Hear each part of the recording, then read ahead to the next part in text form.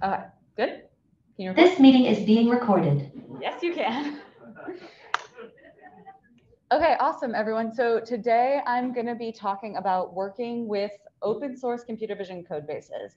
And we're going to be going through sort of some of the ways that we think about when we do want to look for other people's code, when we might just want to build something from scratch, what the pros and cons are for both of those things. And then we're going to do an interactive activity where we try to navigate an open source code base all together.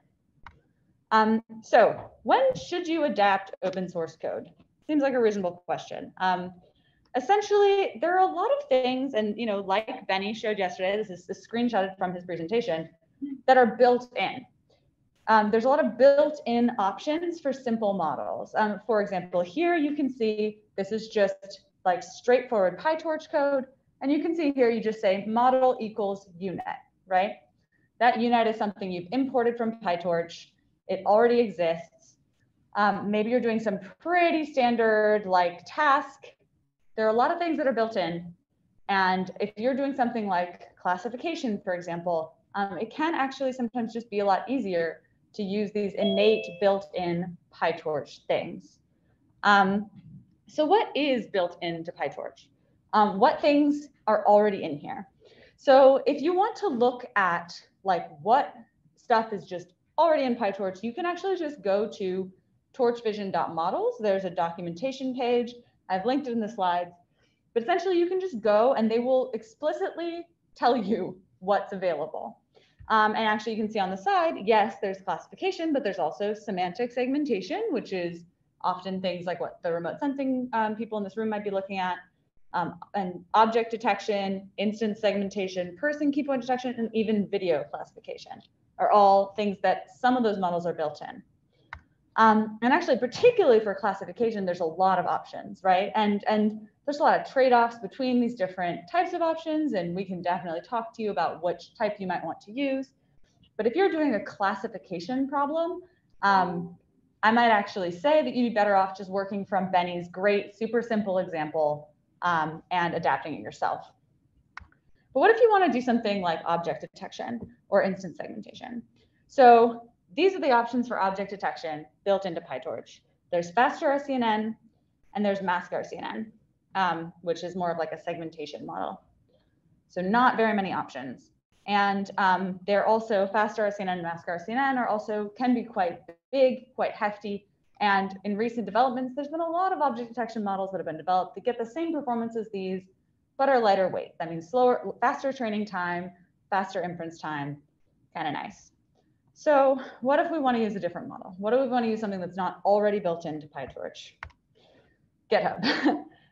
There is just this amazing tool where everyone can put their code on the internet and anyone else can use it. So if we're like, okay, we want to do object detection and we search object detection in GitHub, there are 36,000 repositories, right?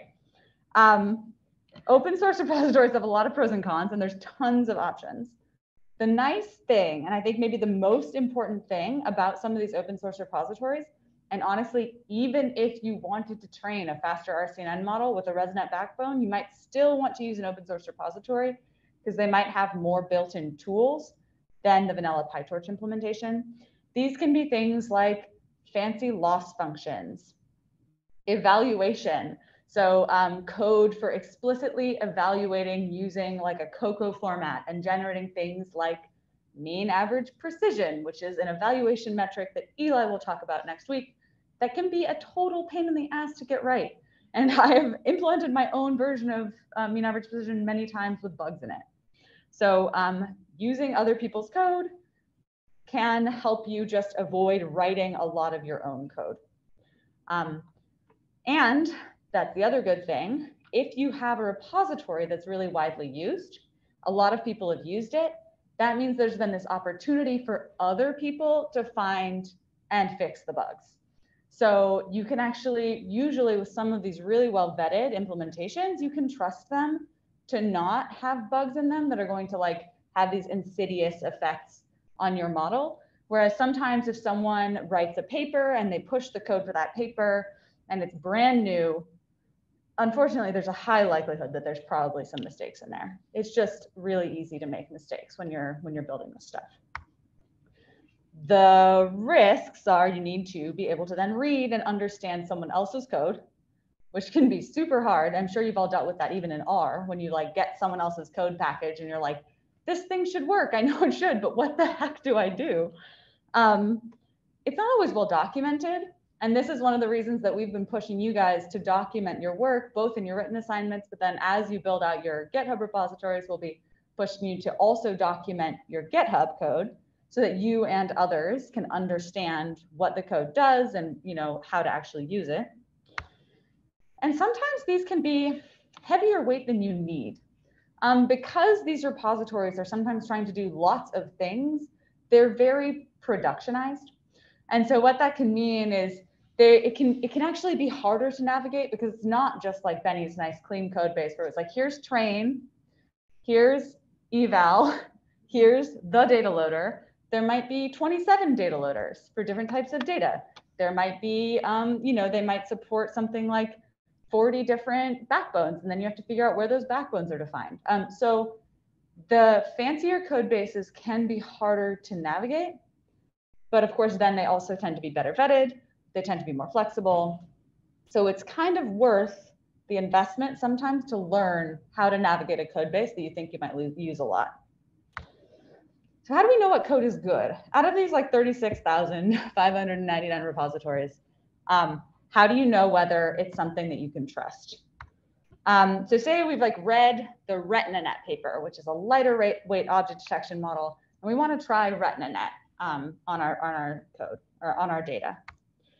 So if you Google RetinaNet, there's still 899 repository results. That's still a lot of different people who are trying to use RetinaNet.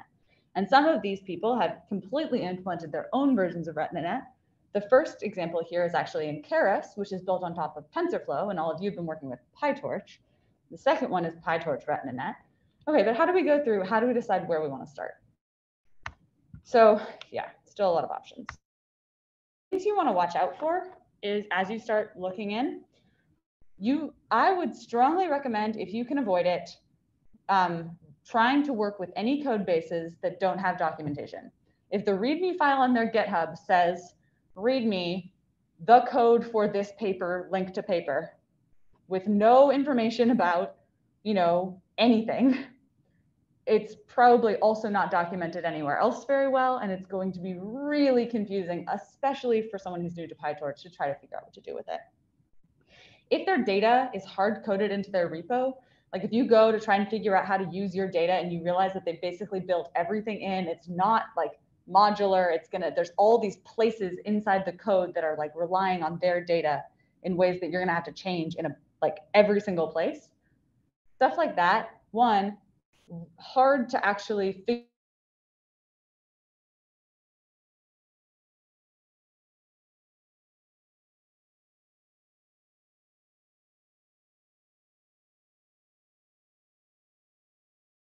They didn't have good coding practices and other things that they were doing. This third one is like, it's a little bit like being a lemming. If I see a repository and like nobody's started it and nobody's forked the repository, it basically looks like no one else besides the people who published the code have ever used it. That's again a red flag, because it's like, I'm going to be the guinea pig, and if I could avoid being the guinea pig, that would be preferable. And if they don't have any pre-trained models available for their code base, because then that would mean if you guys wanted to use that code, but you maybe have less data and you want to be able to start from something pre-trained on, let's say, ImageNet, then you would have to use that code, train it on ImageNet yourself, figure out how to get a good ImageNet model with the code, and then use that ImageNet model and then fine tune it with your data.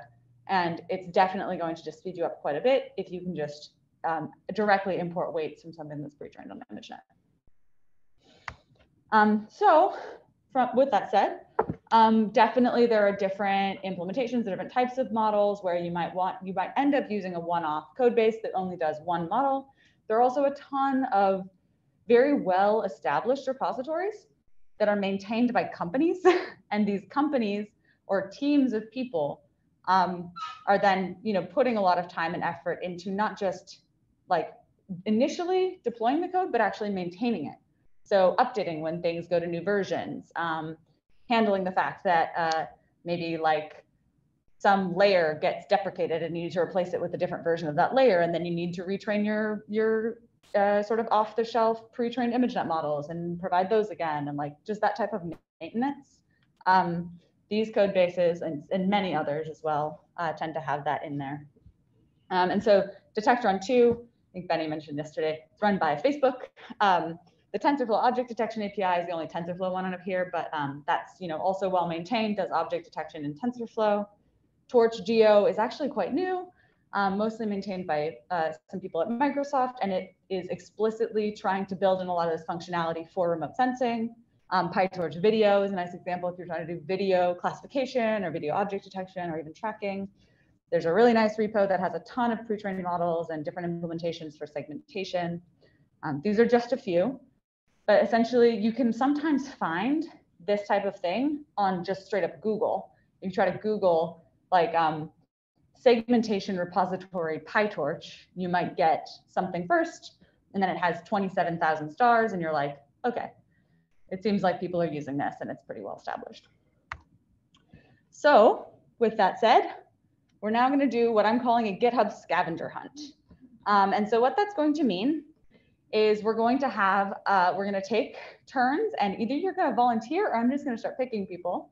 And you're going to come up here and you're going to control the mouse. And then everyone in the room is going to chip in. When we originally designed this, we were going to have you pair up, but because of COVID, we want you to stay far apart from each other.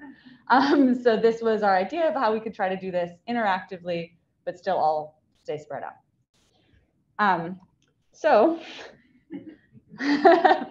Sorry, but this is going to be tricky.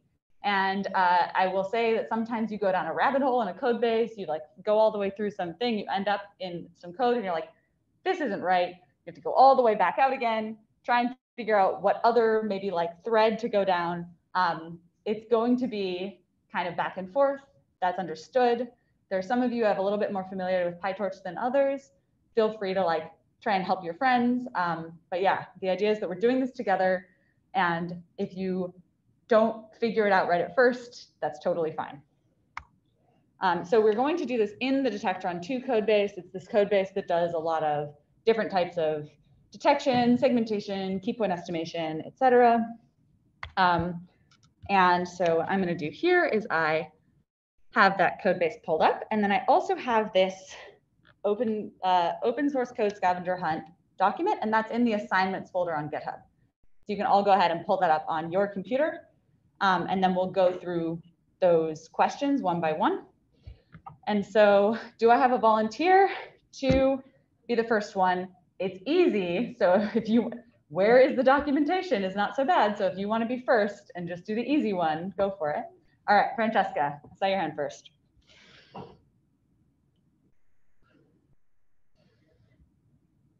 Okay. And then on Zoom, can you guys see this on my screen? Yeah. Is it still sharing? Okay, yeah. You can see this is the Detectron codebase? Okay. Yep. Okay, cool. I'm just gonna expand this window. All right, so go on up. I tried to go through the documentation on the Detectron 2 yesterday, and I didn't get very far, so there you go. This is try 2. Cool. So where is the documentation? I would start with a README file. Yeah, perfect. Whoa. Cool.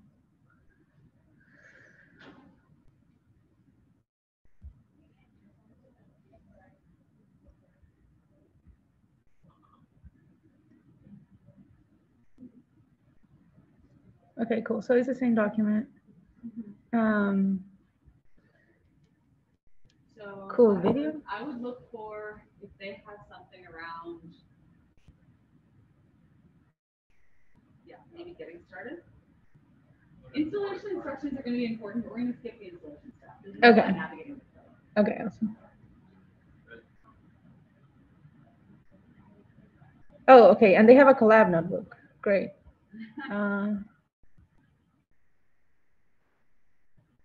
Okay.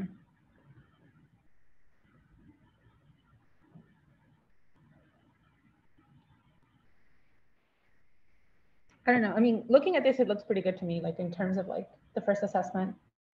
Yeah. Which obviously it's a big tool. Very clear documentation.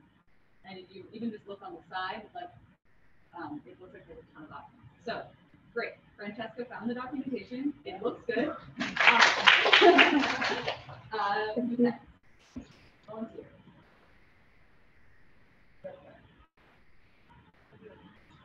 Go up. Or it's also in that tab, the open source. I just figured they're only going to get I harder. was going to pull up this computer. It's okay. So, okay. Say what you're going to find.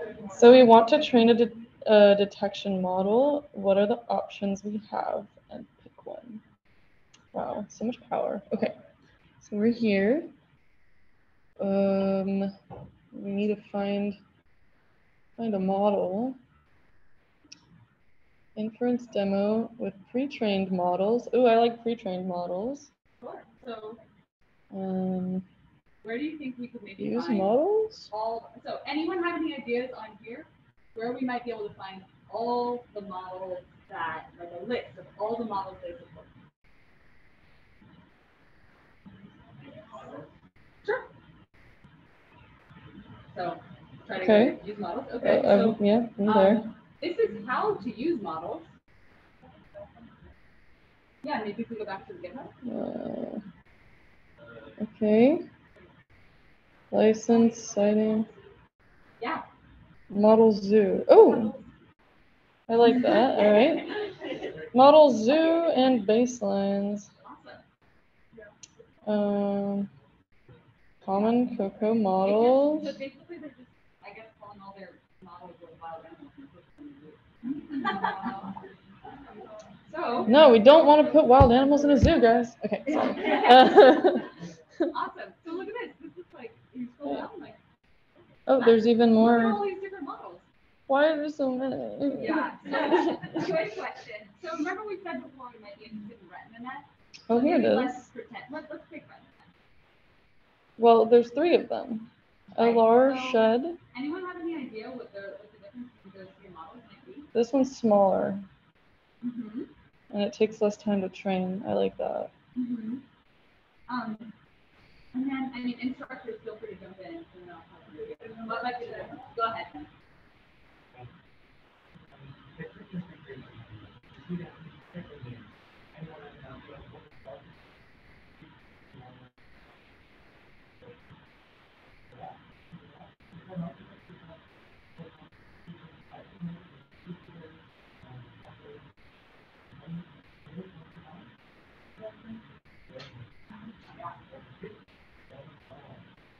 Wait, what's the difference between these 2? Because of the numbers 50 and 101 particularly, and then it has an R.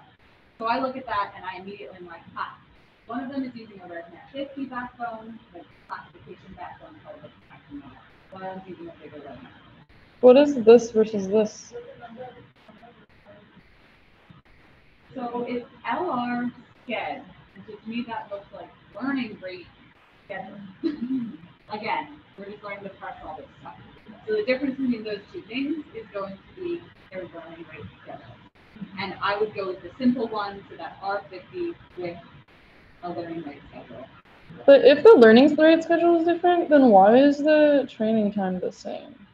The learning rate schedule is going to be, they're not doing more steps or less steps. It's just changing how much they move each step. Great. Yeah.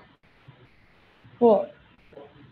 So, all right. So you found the model zoo. Awesome. Yeah. Who's next? Oh yeah. Go ahead.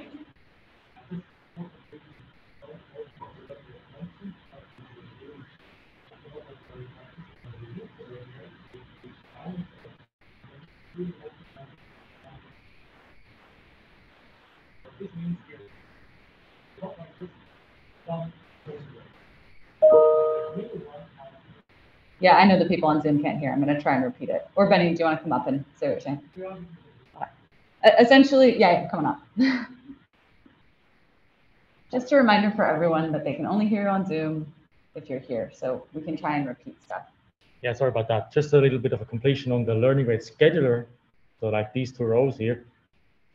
As said, by default, you don't always keep the same learning rate during training, but once the model has learned something after some epochs, iterations of your data set, you can sometimes reduce the learning rate so that it starts to take smaller steps, and this helps it find really small optima and read out some nitty-gritty details you have in your data set. And what this means is the top one just has one learning rate all the way through training. And the middle row is exactly the same model. It's the same ResNet 50, so it takes the same time in training and inference, same memory, but its learning rate gets reduced twice over the course of training. And you see here, you also have metrics like here, this says box average precision in the bounding box. Hope I'm not taking away too much. You see that this is slightly better. So this smaller learning rate during training helped the model converge to a bit of a better state. And which one works better for you? You have to figure it out. Depends on your data set. Yeah, exactly. Okay, so the next thing we need to find is how we're going to specify what type of model we want to use when we train. So who's going to come up? Taiki.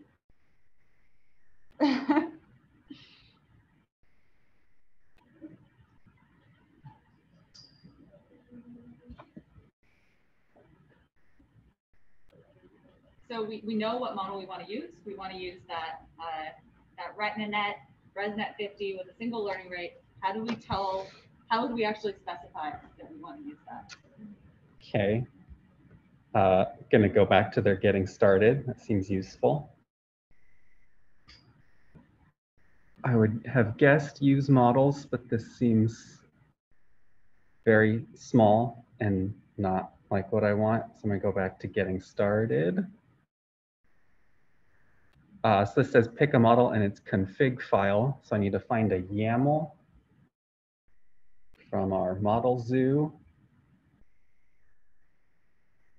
This says it's a YAML. Oh. So I think if we just download this, then we should be able to point Do you need to that. it? Oh, I guess it's probably should already be there. Yeah.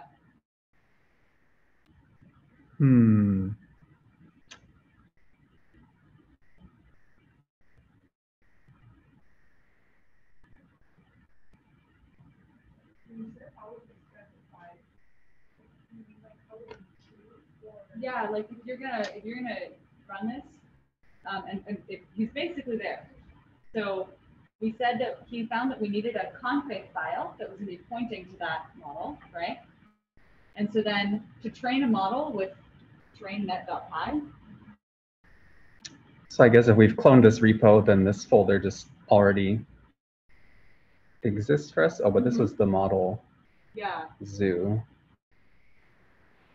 So that folder should already exist for you. So we should have this same configs.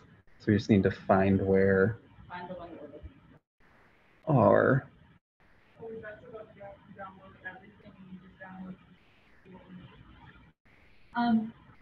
No, so it's not about downloading. You would have cloned this whole repository on GitHub. So you have all of this stuff on your computer. You don't really need to download anything necessarily, at least not at first. But we're trying to figure out how, like where and how you would actually say, because there's so many options of models, how do you tell it what model you want to train? So yeah, awesome. This file should exist because we've cloned the whole repo. It's there. We did it. We did it. Yay. And so you found that model, and then how does that get specified during training? We need to tell it the config file when we want to train. And that's just in the command line. Yeah. Okay. Yay, Taiki. Yay. We did it. All right. Do I get to pick the next? Yeah, you get to pick the next person. Ooh. Who's cowering and hiding?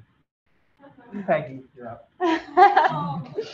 Okay, so the next one is we're going to figure out how we're going to need to adapt the code to use our own data.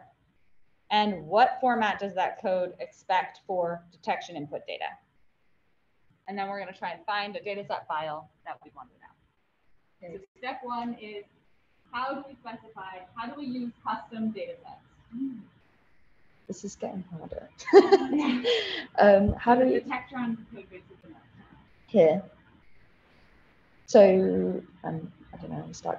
How do we adapt this code to use our own data, and what format does the code expect for detection? And Input data. remember, she's Okay. not doing this by herself. She's chiming, guys. Help her out. Yeah, maybe go back to the documentation. Okay.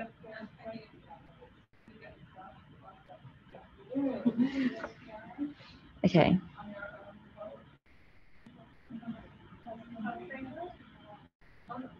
So we're using a custom data set, right? Yeah. Okay. So, oops. Sorry, I made that into a new. How do you right click there?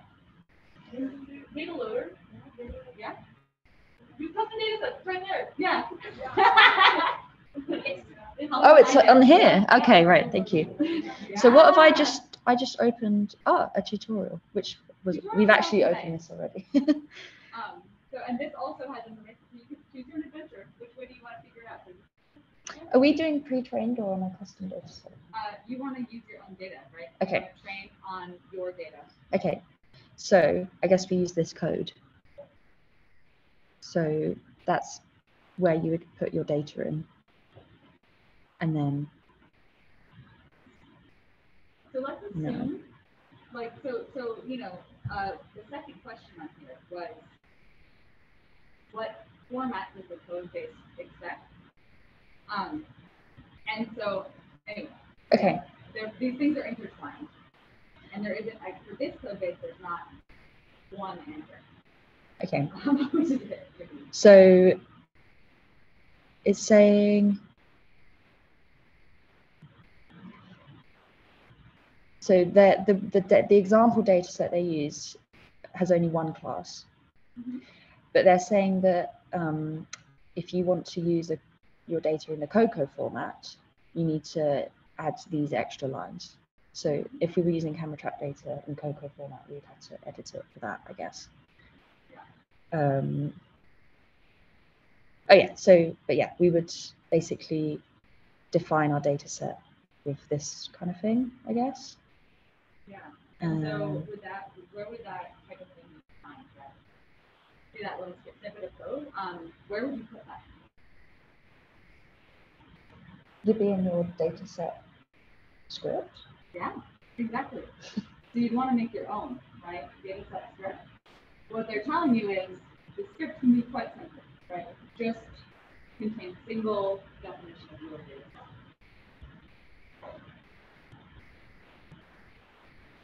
So here, my data set would be what your camera trap data set. Yeah.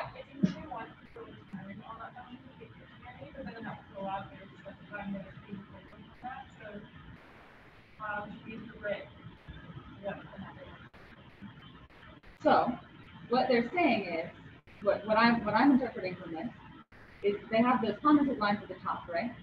If you scroll up just a little, because if your data set's in the COCO format, then you can do this with just 3 lines of code. So if you have that format of data, then it's already kind of built in. But then they also give an example of what you would need to do if your data's in a different format. And then that, if you scroll down, or if you go to their default data set file, you can figure out what you would need to transfer it into to get a workflow script. And this is a really nice thing here in this demo. They have something that lets you verify that you got the right format, and you can visualize it and verify that you haven't, for example, switched your X and Y pixels in your box and gotten something. And that's something you can always do yourself. It's just looking at the images with your video. So you can input your image, I guess in COCO format, it's like the image path and the bounding box coordinates, and then you can, this visualizes it for you, puts the bounding box on the picture. But you're visualizing it from within their code, right? Which means that now you know that within their code, it also understands your labels. Okay. Okay. Okay, right, cool. So the last thing you need to do, Peggy, is I want you to find, assume maybe so if you do have something in Cocoa format, do we want to pretend our data is in Cocoa format? Sure. Okay, easy. So in that case, it sounds like we don't actually really need to write a custom data loader or data set definition. All we have to do is register it and point to just those very simple, the JSON files essentially in our data definition. And then it knows how to read all that stuff in. Is the data loader is in the training file? Yes, we can use it. Or would you use it in the dataset file? I can't remember. So I think here, let's try to find where they define a data set. And you might need to go back to the GitHub repo. Okay. So let's find where they define data sets.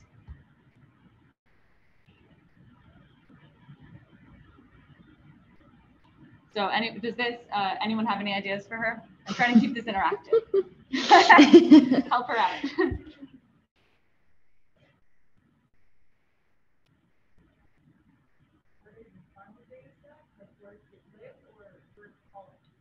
So, remember how yesterday Benny was showing you code and there was something that looked like dataset.py that then would define, how to load a single image. Yeah. So there will be something like that somewhere in this repo. And now we're trying to find them. And there are actually quite a few in this repo. They're all in one folder. So we're trying to find that folder. So we were just there and it was dataset pre-processing. Yeah, this doesn't So it wasn't quite what we wanted. Tools? Someone say tools?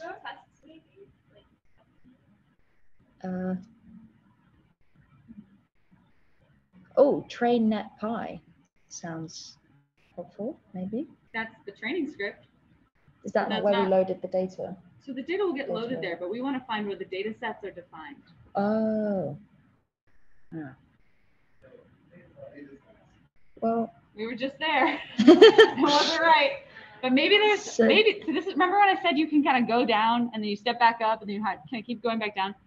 There's probably another folder somewhere. Yeah, Melanie. Yeah, we can check that. This one?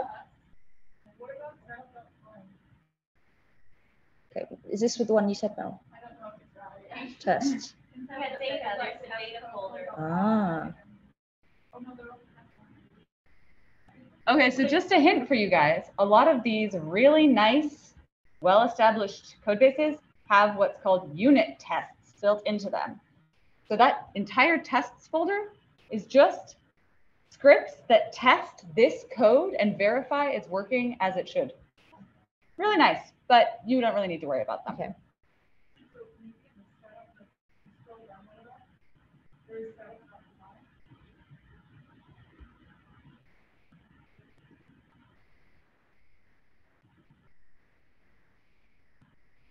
This is like what packages you need. Sorry, can you just say again what we're looking for?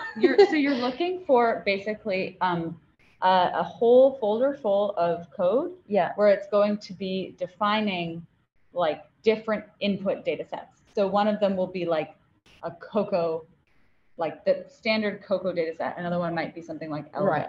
So would it be in configs, or is that's only for the models? But so this type of thing, this is exactly how I explore. Like if I'm working with a new code base, I end up just clicking into so many folders and like, no, this looks like something else. Okay, I'll go back. Maybe it's in here.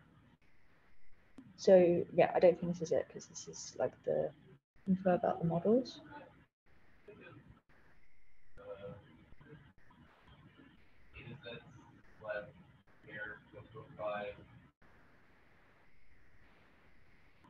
So these are pre-processing scripts. So what that one is doing in particular is it's taking the Elvis data set and making it in the Cocoa format so they can use the same data loader. But not a bad thing to look at. Okay. So does it at the end send it? No. All right. So what is the folder we haven't gone into yet in that main folder? Yeah, Detectron 2. Let's go. Okay. Look, another data folder inside a different folder. Dataset mapper? Maybe look in datasets.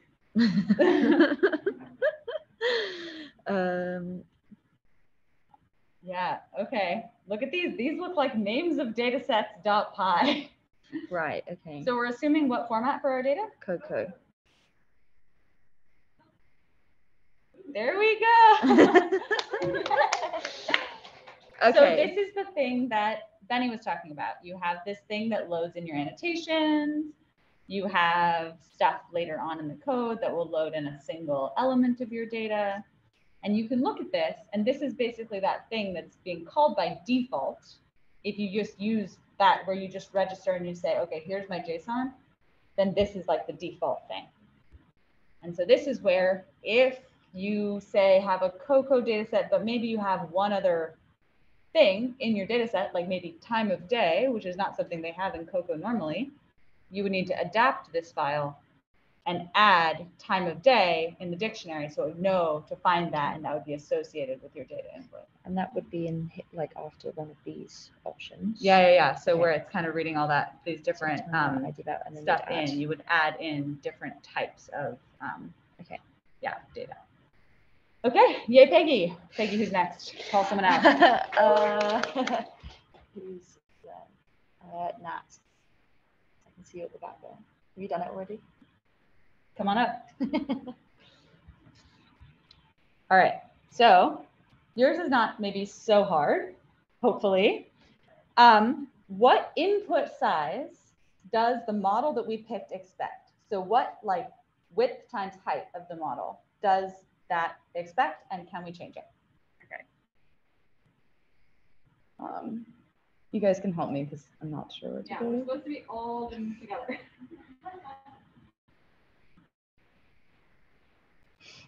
So anyone remember where the model was defined?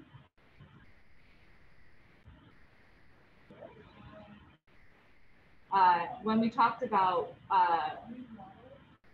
and then we found a specific type of file that was defining our model, right? The config. So is it in? No. Yeah. So defaults or just config? So this is the file that defines how to read a config. Okay. So it's relevant. So it's defaults maybe? Well, yeah, and this is what I was trying to get at with this thing is that sometimes this stuff is nested. There was 2 data set folders. Oh, There here. are 2 different config folders. So, Or is- Heike, do you remember where that YAML file you found was?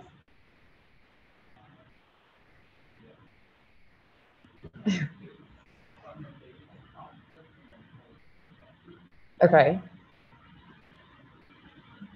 Oh, so we want button and net. This one? Yeah. But You'll notice this config doesn't have a lot of information in it. So this is specifying the differences from maybe a standard config. So let's go see if we can find the root standard configs. Because there's not very much stuff defined in there. Is it the base? Yeah. YAMLs? Where- So base Yes. button and net? Exactly. So here is all the stuff that would define a model. So that's true. Sizes? So those are under anchor generator. So that's Okay. defining something about anchors.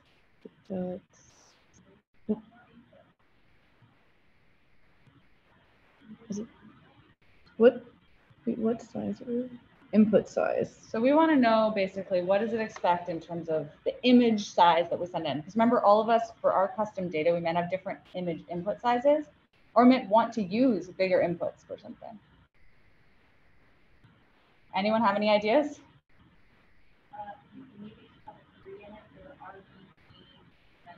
Yeah, that's really good. Looking for something that has a 3 in it is usually a good call. Where? Yeah, but if you look, that's basically that's under this thing that says anchor generator. It's staggered under it. RetinaNet has something called anchors. And so that's defining the size of those anchors. It's basically just a set of boxes that are in there to begin with, that then your model learns how to move those boxes to find stuff. So that those we probably don't want to touch for this model for now. So is it not in here? Is it in this meta Maybe. architecture? Good. Where do I get to? Is it even further back? Because these are not what we want. That's the one I just clicked on. Yeah. To like back? Oh. Going in here. Yeah.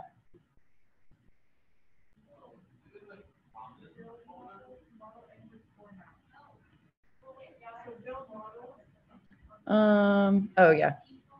And then there's model input format. Oh yeah, as a sub list under build models for the content. Yeah. So height, width. But where is this file? Speak up. Yeah, so if you go to the comment folder. Yeah. Or no, in here, in the main? No, okay. Oh, I didn't even see common. Yeah. So models and then, yeah, because it was just used. Right in that. So.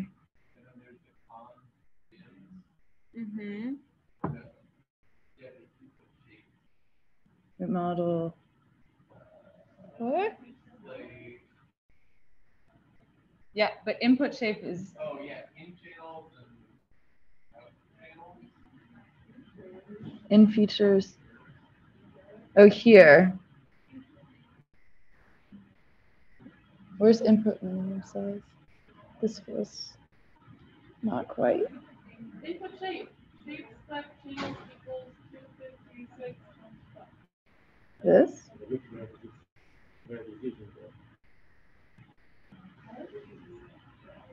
Is it? oh wait, so maybe go from 3000. I'm not really sure. I don't want to do that. So do we think it's not in here, maybe? So Ben's gonna try and help you through it. Okay. Yeah, so.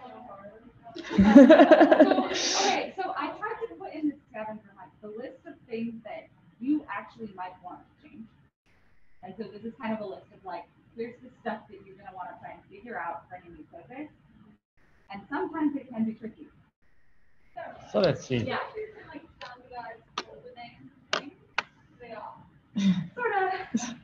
Not always. Not helping, but. Actually, So there's some variation, but sometimes you start to learn a little bit of like pattern. so one of the. Sorry? Oh, sorry.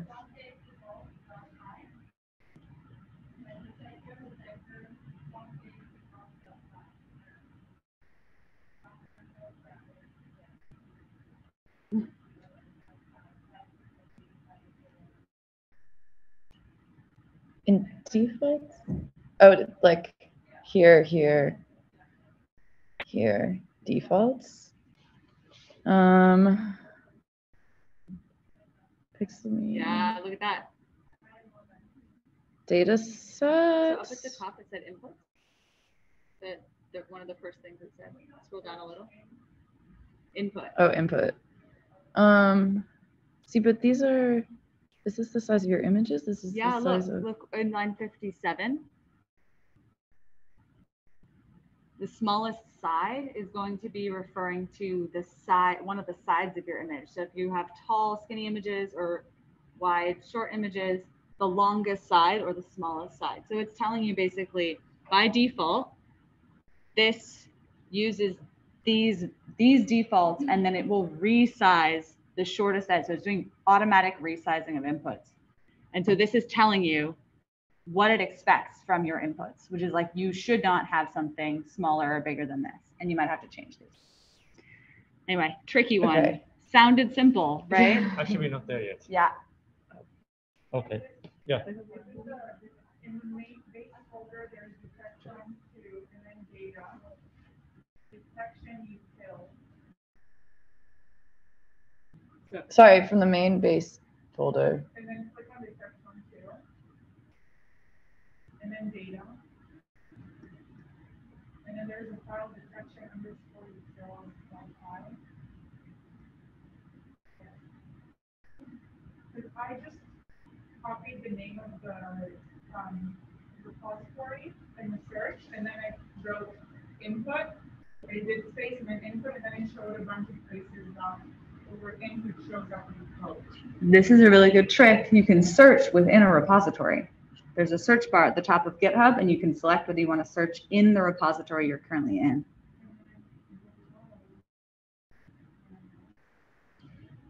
So Benny's going to help you out. yeah, Yeah. let's give you the solution. The story is, you see, this is a very, very long code file. And that is because, remember the talk, the lecture yesterday and the repo I gave you, we separated parameters from the code. And I told you, like, for example, you put the parameters into config files, into a config folder, and we put the implementation into a folder with the same name as your project. Well, let's check detection again. Let's go through it carefully. Because we have here a folder called detection 2, and we have been in this now. But if you go in here, this is actual implementation. And detection is made by Facebook. I think you can trust these guys. So you can trust in that their implementation is correct. And again, that's why I told you, separate parameters from and data from your code. You don't want to be modifying the code for something like the input size. The input image size is a hyperparameter. So where are you going to find hyperparameters? Not in a folder, because that's the code.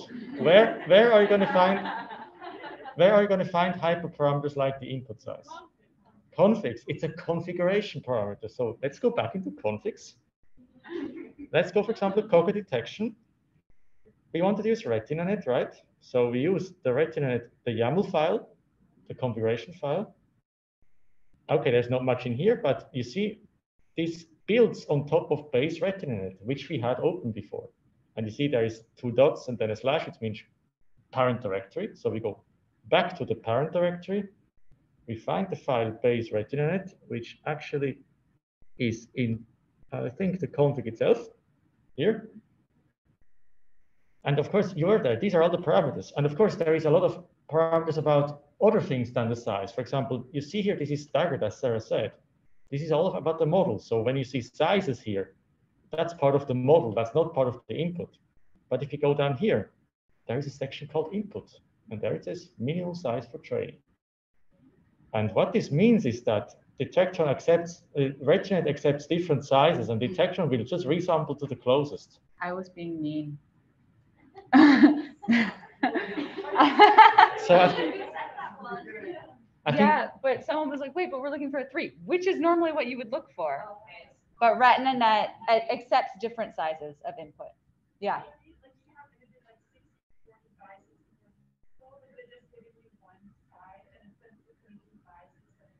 You could be like 640 by 1024. And when we were going in and we found those things that were looking at resizing, there were those defaults. And basically what it's going to do is it's going to resize to one of these standard formats where one of your side, either your largest side or your smallest side, are going to be defined to be that. But this type of stuff is details of a specific model, and it will be different for every model. And these are one of the things that anytime you're trying to use a new model, I was trying to hammer home with this thing, you want to make sure you understand what the expectations of inputs are. Some models require fixed input, and then it'll resize everything to that fixed input. Some models like RetinaNet, or actually like faster RCNN, can take different sizes of inputs going in. Here's another trick. If you want to be able to train in parallel, which means train on with every step, not just a single image at a time, there is no such thing as a code base that can handle variable input image sizes and have a batch of larger than 1. And so usually what you'll do is you'll define for yourself, okay, no, I want to use a larger batch size. So then everything is going to get resized to the same input size for that batch. Anyway, that one was tricky. I'm sorry. Go ahead. Yeah. Benny, do you want? Truth be told, I don't fully understand it either. No, the story is, as Sarah just said, RetinaNet is a model that can accept multiple different sized images.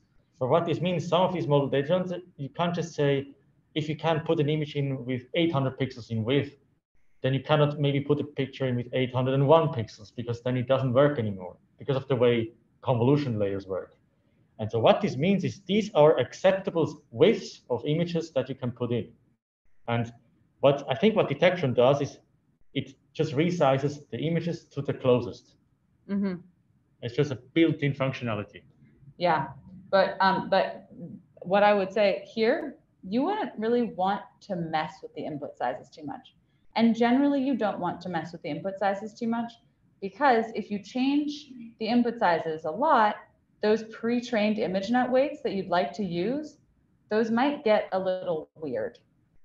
In some cases, it's just explicitly you can't use it anymore. For example, if you want to have not just red, green, blue, but you also want to have like a depth channel, then sometimes in that case, then you can't use a pre-trained model. You have to figure out some clever ways to try to add an additional input channel, but still load the model weights.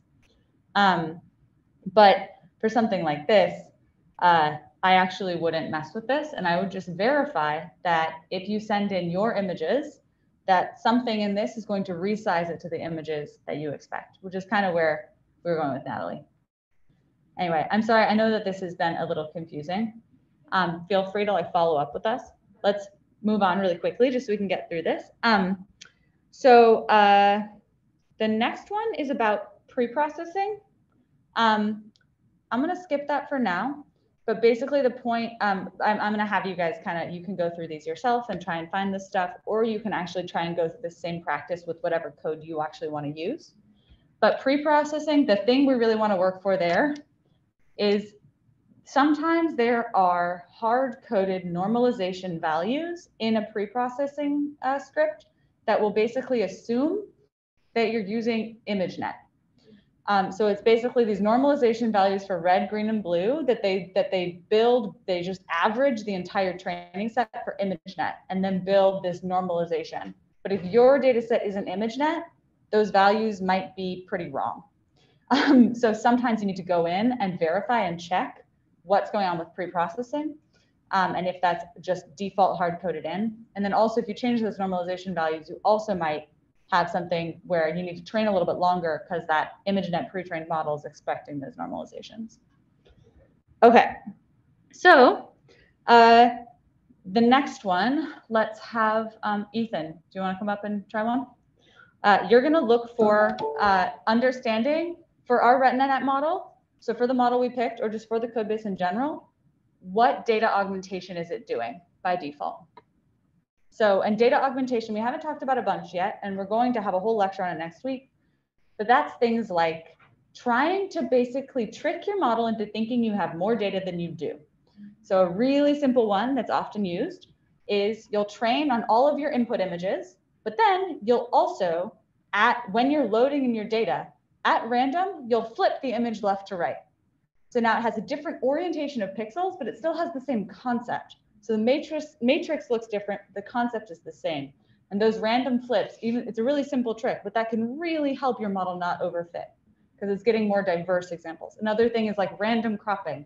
So instead of sending in this whole matrix, you'll like randomly crop it a little and then resize it to the same size. And now again, you're just shifting the matrix values around in your sort of input image matrix to give it more diversity. There's a lot of tricks there. We just want to check what are the defaults. And the reason for this is for people like Anton, where they're doing individual re-identification, and it actually is invalid to take an animal, flip it, and call it the same animal because right and left sides are not identical. And so you want to be careful about the data augmentation to make sure it matches your task. Go ahead.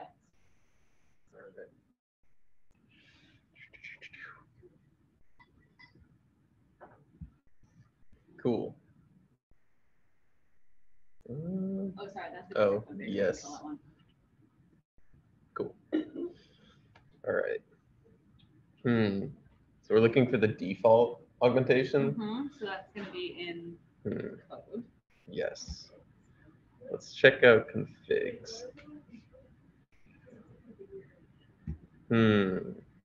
So yeah, and is right. It's probably in the code because the augmentation is going to happen in the code. Now you might be able to specify what you want, but if you don't specify anything, it's going to do something. So we're trying to figure out what's the default. You have to go all the way back to the original, so like the base one, and then go to the different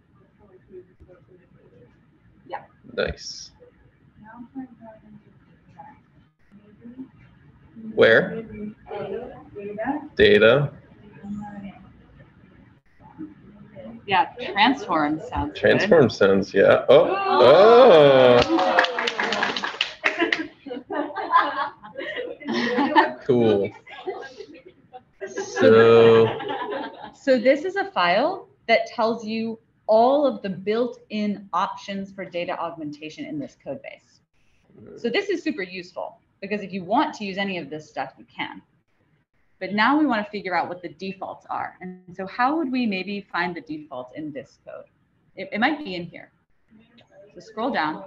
Remember how when we define a class, there are sometimes like default values in the class? Ooh, yeah. Is there? Oh yeah, there is this augmentation class. All right, let's see.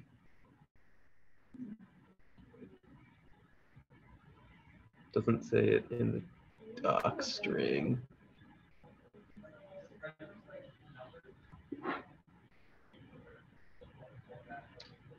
So I think that they would probably be, for example, probabilities, or maybe like a list of names of things that look like flip left, right, that type of thing. So remember, you can also search in the search bar. So you could also maybe search something like flip, since you know flip is a pretty common augmentation. And actually here, what you can do is you can go up to the very top to the GitHub search bar, and you can search in repository. Gotcha. Is there? Do I just? Yep, and then in this. There are things there that Okay, but that actually sounds like it could be a nice Test That time. sounds like a good call, right? If there's a tutorial around augmentation, that might show us where to look. Oh, test time augmentation. Detection. Say it again.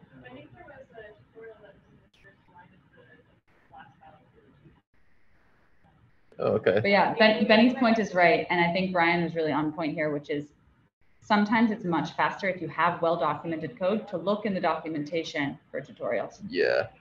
Back up. Back up. Ah, nice. Oh. Let's see. Awesome. Nice. So this is basically showing you basic usage. So how you would use the data augmentations that are there.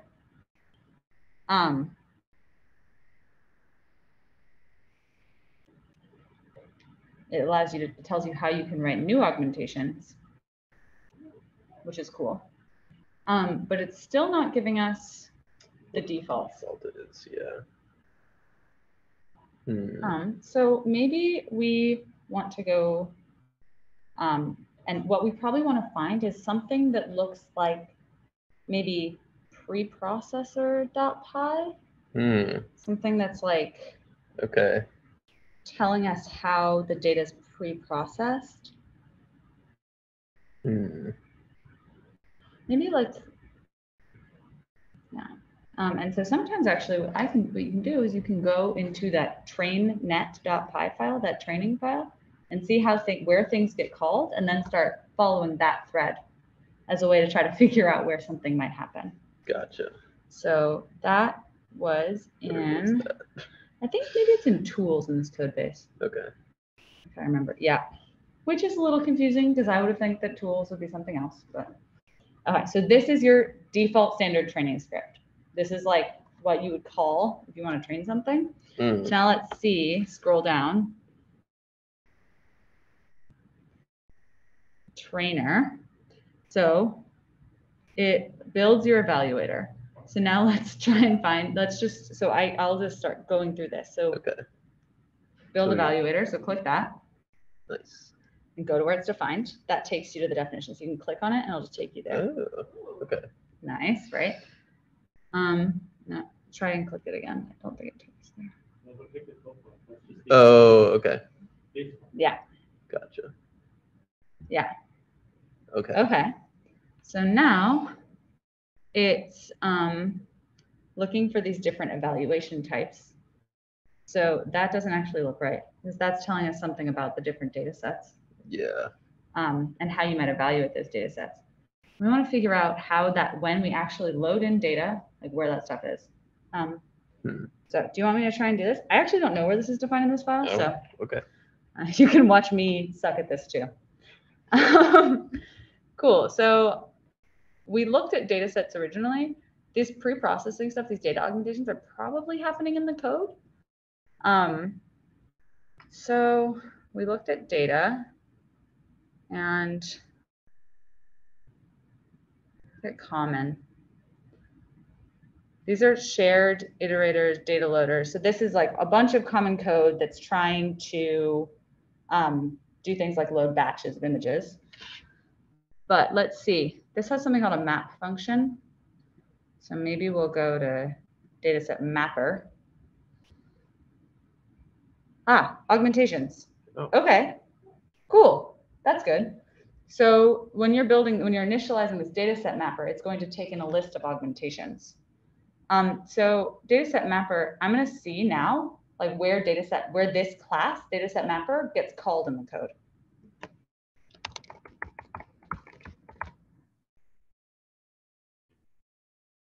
Okay, so it looks like it gets called, there's this thing called data loading.md, and .md is usually a documentation file.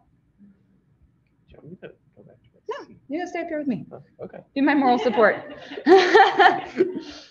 Okay, so this is a custom data loader. Okay, look, here's some things. Like this is the default dataset mapper. You might need to write a custom mapper. But in this default dataset mapper, it looks like here it says, it defines these different augmentations. And so now we're just still trying to figure out what's by default. Default trainer maybe might tell us, nope, that's a broken link. Bad job detection. Detectron. Uh-oh, lost all my stuff. All right, Detectron 2.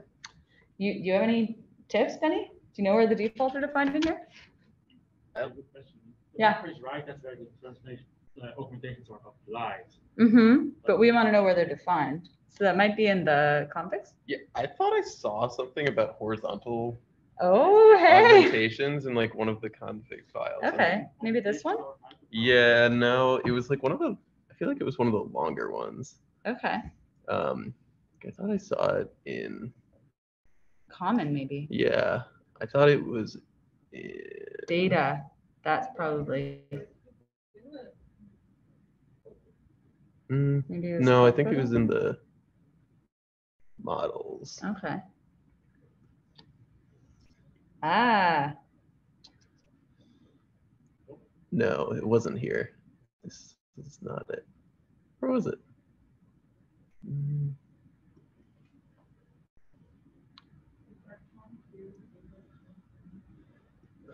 But yeah, it's like we're trying to figure out for this model we're using, what is it going to do?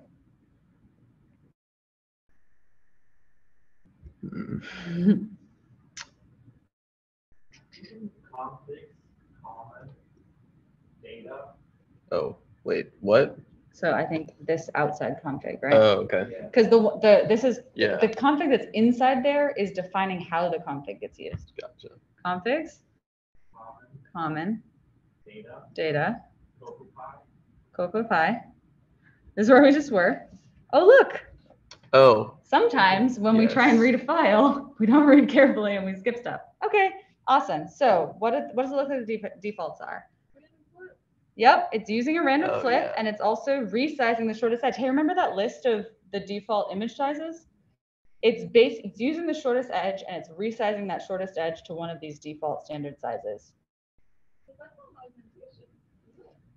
Well, resizing is kind of an augmentation-ish, because if you resize to different sizes, that can be an augmentation, but it's also just pre-processing. It is a particular augmentation because check the second argument in that resize shortest edge. What does it say? Sample style. In resize shortest edge, the second argument after short edge length, choice, it randomly chooses. So there we have your answer. So it's basically what it's doing is Oh. it's taking your image and then it's randomly resizing it to these different sizes. And again, that random resizing is also changing that matrix. So if you're randomly resizing to smaller, it's like compressing the image in a way.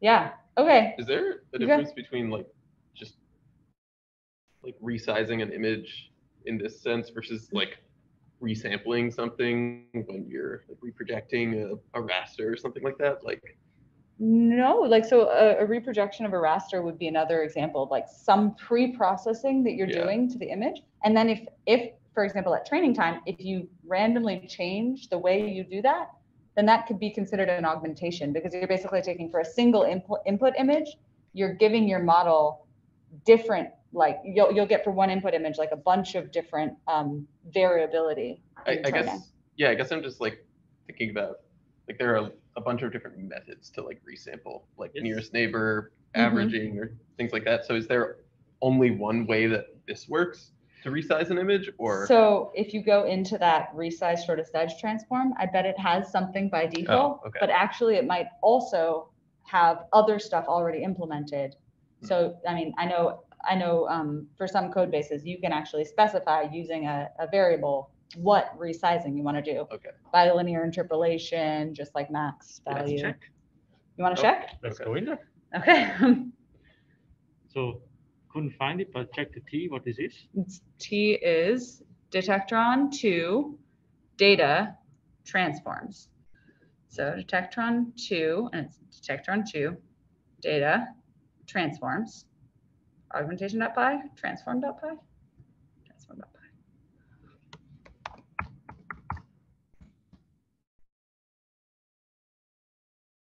Okay.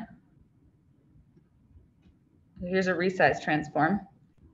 And here, interpolation equals none is the default. So by default, it allows you to use any of the PIL, which is Yeah. a type of image, any of their type of interpolation methods. Okay. And by default, it does bilinear. Gotcha. Okay. Cool. Yeah. So that's the nice stuff about these code bases. All this stuff's built in, but you have to be able to find it. Okay. One more person. Maybe we'll do one more of these and let's go to lunch. Let's go with the simplest thing. How would we launch training? So we've kind of actually seen it in different ways so far, but does anyone want to be a brave volunteer to go through how we launch training? How about Justin? Come down here and figure out how we launch training.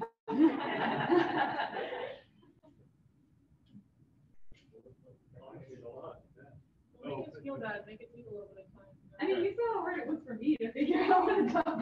It's like exactly what we do. Okay. Yeah. Okay. No, this is like one of the nicest code bases out there. Okay. Remember when I said this is why you don't want to use code that like isn't well vetted? Yeah. It's because this stuff can get really nasty really fast. So, and is it also like also be that's not built into PyTorch? Like, Yeah. Or this is built into PyTorch? No, it's not. Okay. So all this stuff is using PyTorch. This is all like extra on top of PyTorch. Gotcha. Yep. Separate from that model. Yeah. The detectron is really optimized for computer vision. So for example, it assumes every image is RGB, all this kind of stuff, and it does a lot of stuff. It does detection, segmentation, interpretation, etc. Which is why it can be a bit overwhelming. It has so much built in that they try their best way to organize things properly, but as it can be difficult. But if you dig down, as you can see, you'll find it. And also, it gives you all that stuff standardized. So if you, for example, set up your code to load in your data here and to be able to train models, and you are training it with a ResNet 50 backbone, and you want to try you know, like a visual transformer with some other backbone, then that's literally something you can just swap out something in your config and you'll train a whole new model. And you don't have to change anything about your data. You don't have to change anything about your evaluation. So like it gives you then this ability to basically try everything in there with very minimal code once you get it going at first, which is pretty powerful. Yeah. And so like also because there's 22,000 stars of this, you assume that they've built it so that other people can like easily start it up and run it. And like you've already seen all these different config files that kind of hold all the custom settings for each different model. So you know that you're probably not going to need to like write a bunch of custom code. So the first thing I would do is just check the README to see if there's some training documentation, because probably they have like a nice easy training script that you should be able to use. They haven't been creating like block of code in the tutorial. Uh-huh. So I'm not sure if we wanted to do it on the network that we chose. Well, we could look at the tutorial and try and figure out what we need to change. Yeah. So if you go down, go to the collab notebook for getting started. Okay. And then there's just like a train model in the tutorial. It says train explanation under train on custom data set. Oh. Okay. Train exclamation point. That looks like a good start. I really hope that was like an intern with that explanation. Thank God we're there. Okay, so it looks like they are defining a custom configuration. They're adding the name of their data set to the training data set list. They're going to have some kind of balloon data set. They define the number of classes. So these are kind of like the custom things that you would have to do for your data set. Like you change the number of classes, tell it where the YAML file is that you want to use, tell it where the... So what you've got here is you have a script where basically instead of writing a new YAML file, like just editing a YAML file directly, they're reading in that one, that Cocoa instance segmentation mask, and then all these things where then they say CFG dot. So that's now, CFG is now a config class, and they're overwriting things from the standard YAML to use their stuff. You can do it this way. They're doing it this way so that they can run it in Colab easily. But if we were going to run it outside of Colab, like run from the command line, you would probably just write your own YAML file. Mm-hmm. Copy it and then modify it. Yeah, exactly. And then you can just point to it. Yeah, I was going to see if there's actually, like, can we just run this? Like if we import the get config, if we run this import config, maybe it's not probably not worth doing right now. But so I think this is nice because it's showing you like the code that would need to be called to run trainer.train. But actually they also in the documentation, they had command line examples. So we'd probably want to run from the command line because we're going to be running this on our VM, not necessarily in a Colab notebook, and our VM is where our data is mounted. So you probably want to look for not Colab style launch training, but command line launch training. So I'd maybe just go to back to the root documentation. Okay.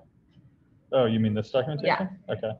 So training.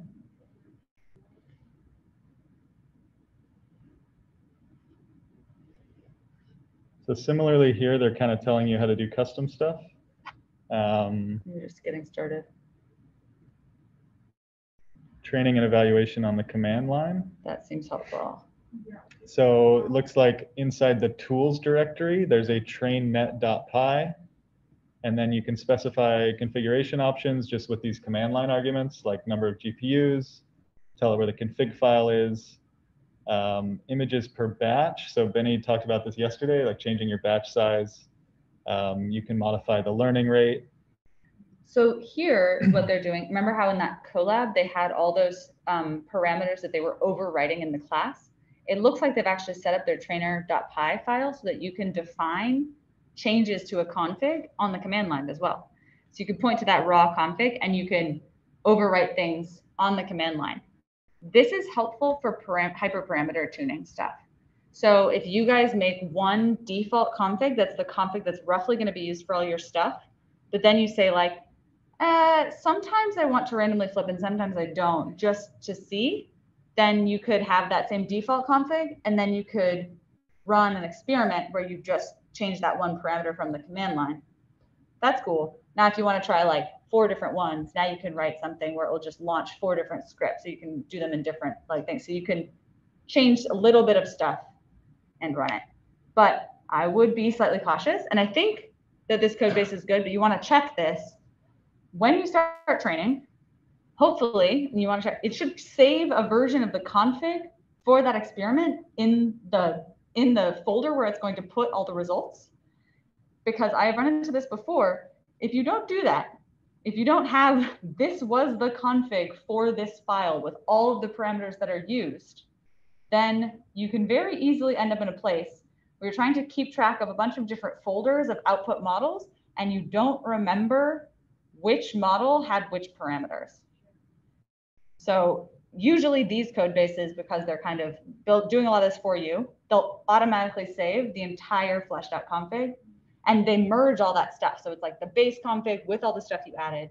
It'll have all of that in one file that it saves. If you're not using one of these standardized things, you're like, if you're just doing classification, you're going to want to make sure that you add that for yourself. Add in this thing that saves the config or saves whatever your parameters are to the model file so you don't lose track.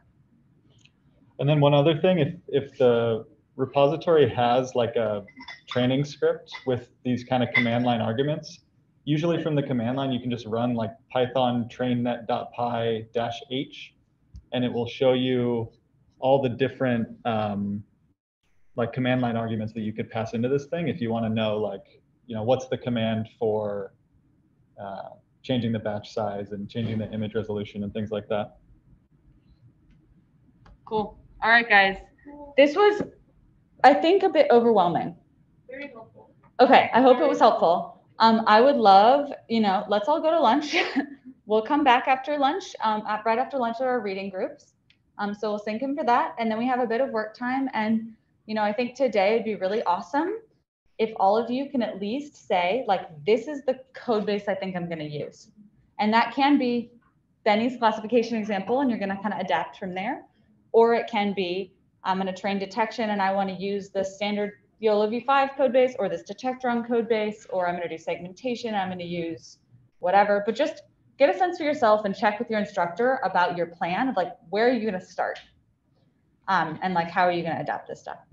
Anyway, you guys are all awesome. Don't get overwhelmed. If this was super overwhelming, remember that, you know, I actually on purpose, I was like, I'm going to make sure, like, I don't know where all these things are. So like, I have to go find them too. And it's a good reminder that like, you kind of learn stuff, but sometimes it just takes some poking around and just be patient. Yay, okay.